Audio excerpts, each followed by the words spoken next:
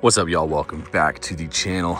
I'm missing golden hour by just a couple miles, but we got a cool video for you coming today. So if you're new to the channel, welcome. If you are returning subscriber, welcome back. Anyways, this channel is focused around automotive and mostly this truck, but I'm looking to diversify, and today we're going to be going over something that is crucial for outdoor exploration.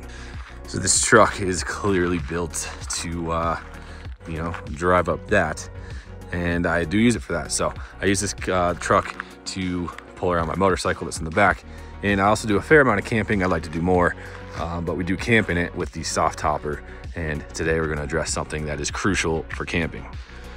So we got a nice truck that gets us out into cool spots when we're camping. It's getting to that time of year where it's getting a little cold. It is beautiful timing though, as we can see, but it gets a little cold these times. So with that said, camping, synonymous with campfires. However, out here in Colorado, oftentimes fires are banned. It gets dry.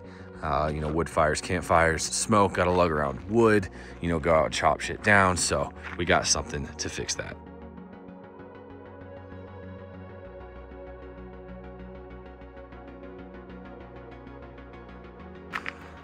All right, y'all, so today we're gonna be checking out the TactiCool fire pit. This is an ammo can fire pit, and I did unbox it and realized I should probably make a video on this. So some things are not perfectly packaged, but this is what you get in the Overland kit, which is the one that I opted for.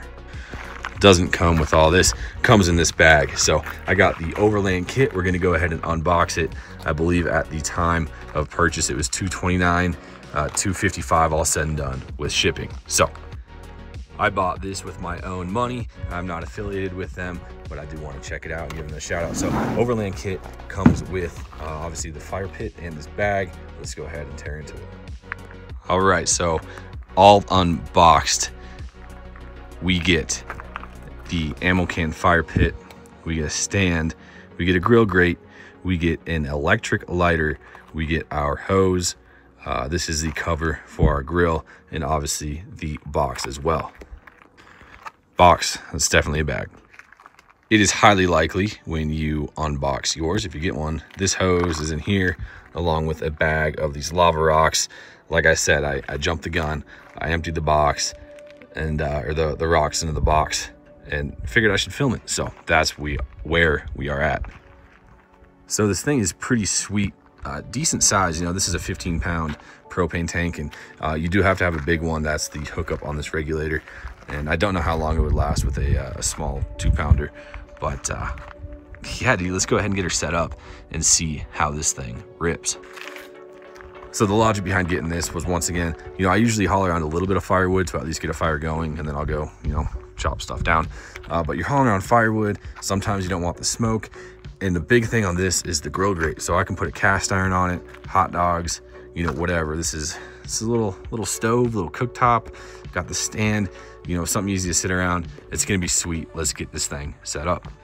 So first things first, these lids do come off. I don't know if I'll be able to do it one-handed, but the lid does need to come off for operation. Let's get that done. Super easy, just can't do it one-handed. So next we are stuck with the fire pit. If you want to put it on the ground, go ahead. If it's on a surface that you don't want getting hot, the bottom of that thing is going to hit 300 degrees. So we're going to put it up on the stand here. Next thing, if it's brand new, we're going to put our rocks in. That helps disperse the flame. My logic in this setup was, when the topper's on the truck and we got all our stuff in there, I should be able to put this thing on the tailgate like this, and we can sit in the truck and have a little fire on the tailgate. So that's my logic, obviously without all that crap in there. This hose has a brass fitting, and the regulator, it says hand tight onto the box. And obviously if you ever used a grill, or I say obviously way too much, if you ever used a grill, you know how that works. So we're gonna do the rest of it right quick.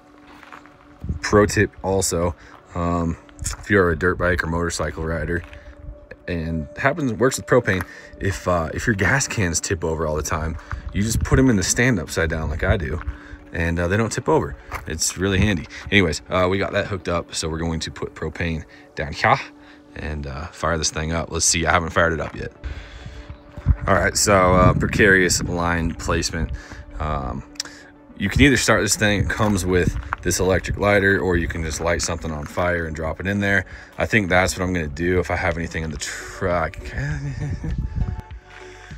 All right, so if you're doing this for realsies, you probably wanna have a little bit better cable management, make sure this thing isn't gonna tip over, because that would be a disaster. The starting instructions, you turn your propane tank on, then you crack the regulator while you're holding that on. I only got one hand, so we're gonna make a fireball real quick, but let's go ahead and do it. If y'all have never seen any of these things before too, they're pretty sweet. They're a little, come on, focus. Little electric lighters, so it won't, there you go. Makes a little arc there, like a taser, so you can go cattle prod people, but it also starts fire. So let's go ahead and light this thing up and take a look. All right, so this is 100% not the recommended starting procedure, but we're going to crack open the propane here. I'm going to open up that regulator and probably make a giant poof here. Maybe not, maybe more. I can hear that propane. There we go. Beauty. I'm gonna turn that thing up. Oh, holy, okay, all right. So you want to be clear of important stuff like that, but you have this red regulator, and that determines how much flame you get. So I'm gonna dial it down. It is kind of aiming towards the dirt bike, which is fine. But all right, okay, that's super easy. Let's take a look at this flame on low setting. You can probably move these rocks around and get a better flame pattern if you are so inclined. But heat wise, I mean, it's putting off some steam here. Okay, it looks pretty sweet, and this is the cool part. This is one of the big reasons I went for it. I want to do that. I can put a cast iron over the top of it, you know, have this thing, you know, cook on it. That's pretty sweet. I don't want that to get real hot because I gotta put it away here. Okay, so we got a little baby flame going. Let's crank this thing. Okay, so that's nowhere close to full. So that's a good flame right there. Look at that. That is, I'm taking a picture of that. That's a good flame. That looks freaking sweet too. Oh, that is toasty. All right, okay. We got to go full blast though. So probably not recommended to full blast it on the back of a vehicle in a motorcycle full of gasoline, but we got to do it for the video. So this is full blast. Oh no, okay. Dude, this is a flamethrower, dude. What in the hell? All right, that thing gets freaking huge. It's just way too close to my bike. I'm turning it down. Okay, so we have a flamethrower in a box on the back of my truck. It's okay, I like it. So right here seems to be a reasonable flame, I think. We're gonna hop in and take a gandy. So sitting here in the work Crocs, we're about 2 feet away. I put it on manageable flame and we're feeling good. I'm sitting on my motorcycle stand here. This thing is freaking sweet, dude. So there are no safeties on this. So if I kick this thing over, or someone walks by and hits that, we basically just have a flamethrower on the ground. So use precautions, but I think this is gonna be just perfect for what I was trying to do. Because like I said, I'm sitting here in the truck and got the topper on, stick it out on the tailgate, and we got ourselves a little fire. I mean, it's warm, man. So this is also, it's not destined for the truck bed. You can put it on the ground and sit around it. Reiterating what I said, it was kind of my point to have a truck bed fire and alternative to a wood fire. And I mean, this is one of those things you buy and you fire up and you're like, okay, that was a good purchase. That is freaking sweet. It looks cool as hell too. So just standing around this thing, I mean, it's putting out ample heat. And I reckon, as the box gets hotter too, you got yourself a nice heater. Bought it with my own money.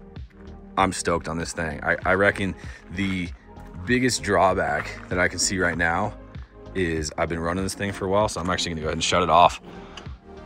And you know, make sure you shut your propane down too.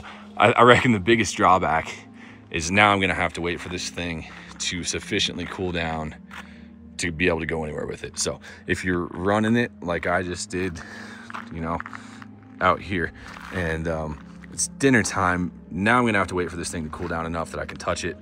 But otherwise, that's that.